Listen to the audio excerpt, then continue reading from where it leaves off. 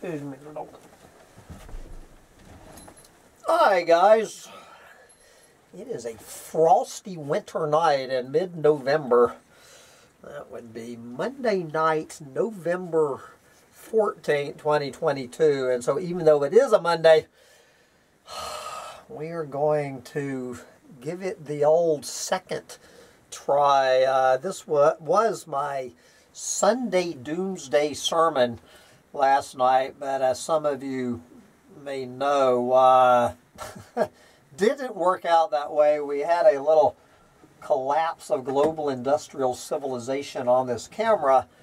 But I want to thank a very kind-hearted listener, Fred Baker, for sending me this fine new camera. Fred actually sent me this camera a year ago when my last piece of crap camera collapsed, but I got this one before Fred sent me his. So unbelievably, Fred, your camera has been sitting in the box for a year, and I am actually quite thrilled. I think we have a brand new, better camera, so I'm learning how to use this new camera.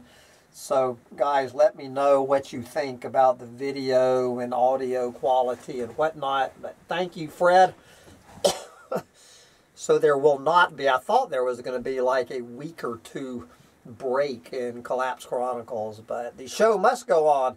So anyway, as you may be aware, for some reason the bean counters are claiming that tomorrow, November 15th, 2022, that this planet is going to hit 8 billion people, 8 billion human beings, as we all try to see how many humans we can stuff on the planet, because that seems to be what most people consider to be the highest and best use of a planet. So, of course, I am enjoying all of the overpopulation denial showing up on the mainstream media to mark this horrific milestone.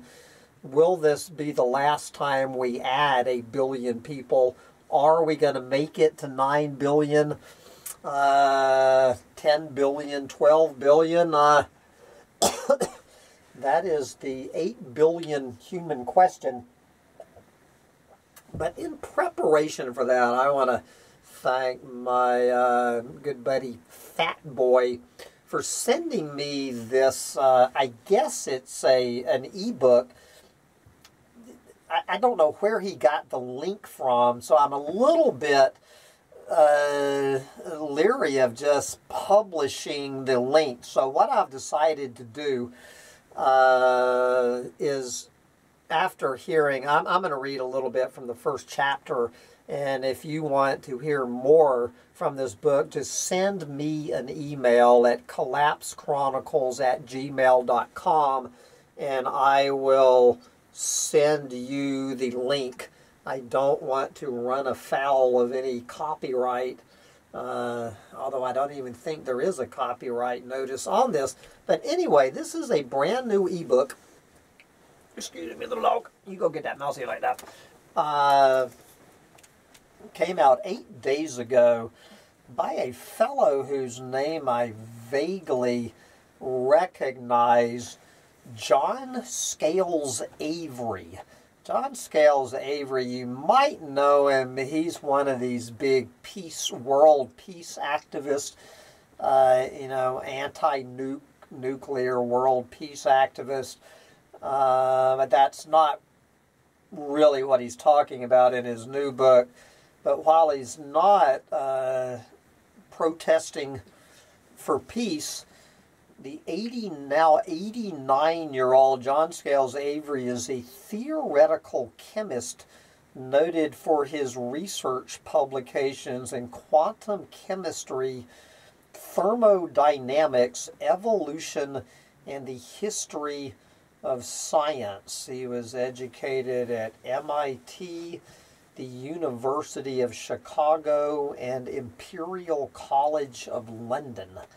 And anyway, John, for whatever reason, has come down here in the Doomosphere. He is a Doomer now, although he wouldn't call himself that. In his brand new book, We Are Demanding Too Much. We are demanding too much. And this is about a 200-page book. I'm going to read this short little intro and some passages from the first chapter. And how he, now, I will, I mean, a little bit of a spoiler alert. John, while he does understand the problem, he is still, even someone as brilliant as this man, is still buying into the bright green lies that renewable energy is going to save the planet, although he does realize we're going to have to mine the planet to save the planet. Even with that acknowledgement, I guess he still supports it. But anyway, we're not going to get into the hopium. We're going to stick with some of his comments on population because John Scales Avery at least has the balls to talk about it, unlike anybody else out there. So, and where he starts his book, the first graph he has is the famous hockey stick graph, where I've mentioned this, and I know if you're a doomer, you've seen it, where plotting, you know, fossil fuels against, you know, the hockey stick, where the population of humans went like this and shot through the roof right about the same time that fossil fuels came into being. Imagine that. So this is his the way he jumps into his book, We Are Demanding Too Much. A graph showing the explosive rise of human population.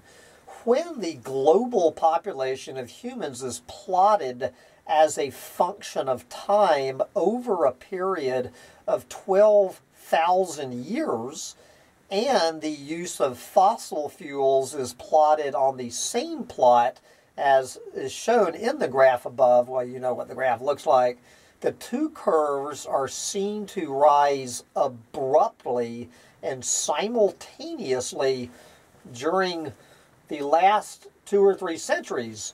In the graph, one sees, well, anyway, he explains what you're looking at, but we know what we're looking at. The use of fossil fuels will stop in a few centuries. We will see about this, brother, whether the use of fossil fuels will stop in a few centuries because of depleted resources, but it must stop much more abruptly if catastrophic climate change is to be avoided. The graph raises the question of whether human population is headed for a crash in the post-fossil fuel era. And this is, you know, coming back to a discussion I've had several times recently. I talked about it when I was interviewing Robert Jensen recently, you know, about how global agriculture, you know, global industrial civilizations, agriculture is 100% dependent on fossil fuels. And one of the main reasons the population in the fossil fuels is like this is because of that. And if you just stop fossil fuels, as all of these clueless morons are talking about, just stop them, well, what's going to happen is if you pull the fossil fuel carpet out from under humanity, probably 1/2 of the planet will be dead in less than 6 months. This is the conundrum we are in. And so I think the question has an obvious answer. We are demanding more from nature than nature can restore. Do you think so? Until the agricultural revolution and later the industrial revolution, you know, and then, of course, the industrial agricultural revolution, humans were few in number and lived in balance with nature. Okay, I'm not sure what he meant by that sentence. I'm giving the man the benefit of the doubt that what he meant to say, there were so few humans that we, you know, while we were still able to take out, you know, like 15 genre of megafauna in here in Turtle Island 13,000 years ago. There's a great balance in nature. What he's trying to say, and I don't even believe this, is that humans were just too few in number to make that big of a difference. I don't, well, maybe this man suffers from the myth of the noble savage. A lot of times, peaceniks tend to be lefties. So peaceniks buying into the bright green lies, he probably does suffer some hilarious myth that humans ever lived in balance with nature. Humans are the biggest, you know, bad apple upsetting the apple cart in the history of the planet. If there's one human on the planet, he or she will be living out of balance with nature. Can you say Kawanaskotsi? You know, the Hopis are some of the noble savages that I'm okay with. Anyway, I'm getting off track. Imagine that. Back to John's sermon. After that hilarious comment about humans living in balance with nature. However, in recent centuries, humans have exploded in numbers. The global population will reach 8 billion in 2022, possibly tomorrow. My guess is we probably flew past 8 billion 5 or 6 years ago, but nobody knows. Call it tomorrow. In order to feed such an enormous population, vast areas of forest have been cut down and converted to farmland. Nevertheless, food prices are starting to rise rapidly, and many parts of the world are threatened with famine as glaciers melt in the Himalayas, depriving India and China of summer water supplies, as sea levels rise, drowning the fertile rice fields of Vietnam and Bangladesh, as droughts threaten the productivity of grain-producing regions of North America, and the end of the fossil fuel era impacts modern high-yield agriculture. There is a threat of widespread famine involving not millions of people, but billions, which again is exactly what is going to happen if we just stop fossil fuels. In order to achieve a sustainable society and to avoid a catastrophic population crash. Now again, he's assuming that it's a good thing to avoid a catastrophic population crash. So assuming you want to avoid a catastrophic population crash, we must strive to stabilize and later reduce human numbers. We must also strive to live more modestly and to reduce our demands. Now, of course, I could do one of my "ain't gonna happen" John retorts to this. We are not voluntarily going to strive to stabilize and reduce our numbers. And we sure as hell are not going to strive to live more modestly and to reduce our demands. Ain't gonna happen. Ain't gonna happen. But anyway, again, I'm just going to, his chapter 1 is titled "Addiction to Growth," and he attributes that saying, and I've always heard it as, about, we've all heard it. What is the version I have heard? If you believe that in infinite growth on a finite planet, you must be either a madman or an economist, or 99% of the population. But he attributes that famous quote to some fellow named Kenneth Boulding, and the quote is, "Anyone who believes in indefinite growth in anything physical on a physically finite planet is either mad or an economist." So I guess 99% of the humans on the planet are either mad or economists, or quite possibly both. Okay. Let's see. I don't want to... I got all into this crazy equation talking about hyperbolas and stuff. I don't want to lose you with that, so I'm going to edit my rant from last night. So let me figure out. Anyway, I'm just going to have to read around it. Today, we are able to estimate the population of the world at various periods in history, and we can also make estimates of global population in prehistoric times.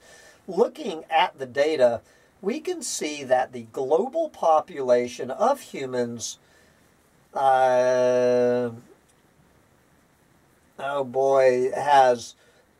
followed a hyperbolic trajectory. And then I'm not going to get into all of the technical math about what a hyperbolic trajectory is compared to an exponential curve. It's too many people growing too fast is what it is. So at the time of Christ, the population of the world is believed to have been approximately 220 million. By 1500, the earth contained 450 million people, and by 1750, the global population exceeded 700 million. But you can still see it took 1750 years to go, to add less than 500 million. But as the industrial and scientific revolutions has accelerated, global population has responded by increasing at breakneck speed. And then, of course, we've heard it all before. In 1930, the population of the world reached 2 billion. 1958, 3 billion. 1974, 4 billion. 1988, 5 billion. 1999, 6 billion. And blah, blah, blah. And here we are looking at 8. He skipped over when we hit 7. Roughly 1 billion people are being added to the world's population every 12 years. We're not going to talk about physicist Murray Gell-Mann, but let's talk about Malthus, my hero Malthus. how are we to explain the fact that the population curve is, well, it's hyperbolic. It's hockey stick, okay? How are we to explain the fact that the population curve looks like a hockey stick? I'm oversimplifying here. We can turn to Malthus for an answer. According to his model, population does not increase exponentially except under special circumstances, when the food supply is so ample that the increase of population is entirely unchecked.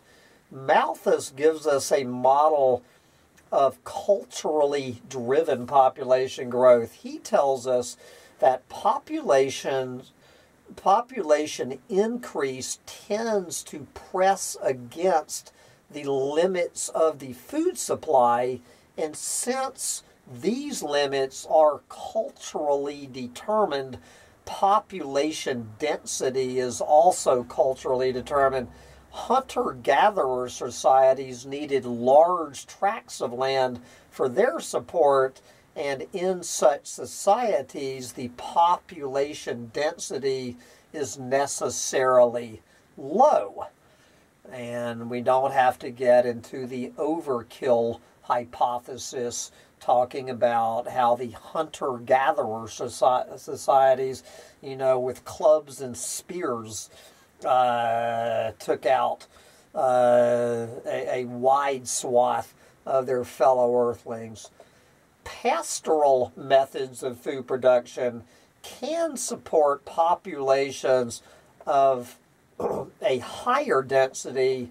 Finally, extremely high densities of population can be supported by modern agriculture. Modern agriculture meaning agriculture 100% dependent on fossil fuels.